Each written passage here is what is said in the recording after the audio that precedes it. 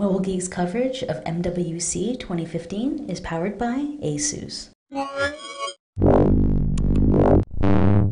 Hey, I'm Roland with Mobile Geeks right here at MWC 2015, and what you see right here is the prototype from Kyocera that has the solar charging display integrated, and as you just saw, it lit up when I turned it a little bit further up.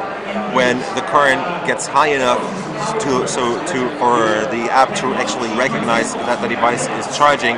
It's basically just a very simple demo unit that runs this small app that probably monitors the power input, and it will let you know when the panel has gathered enough energy to actually charge the phone. It's got a 4-inch screen right here. It's a very basic phone in this case. It's also trimmed as a rugged device because Kyocera has always been doing these super rugged smartphones. In this case, I don't know much about the specs, just that it is definitely using the technology from the company called SunPartner. SunPartner developed the panel that is underneath the cover glass of the screen.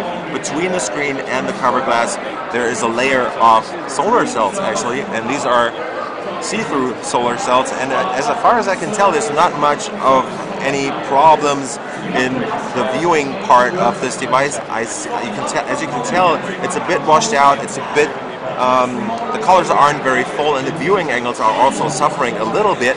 But overall, the device seems very usable. And if you're outside and you want to use this charging function, you might want to live with those smaller disadvantages. It's just to go to show you that this is definitely working, and to demonstrate that, I'm just going to hold my hand over here, and then it should at some point stop charging, and as soon as you remove your hand, it will then start charging again.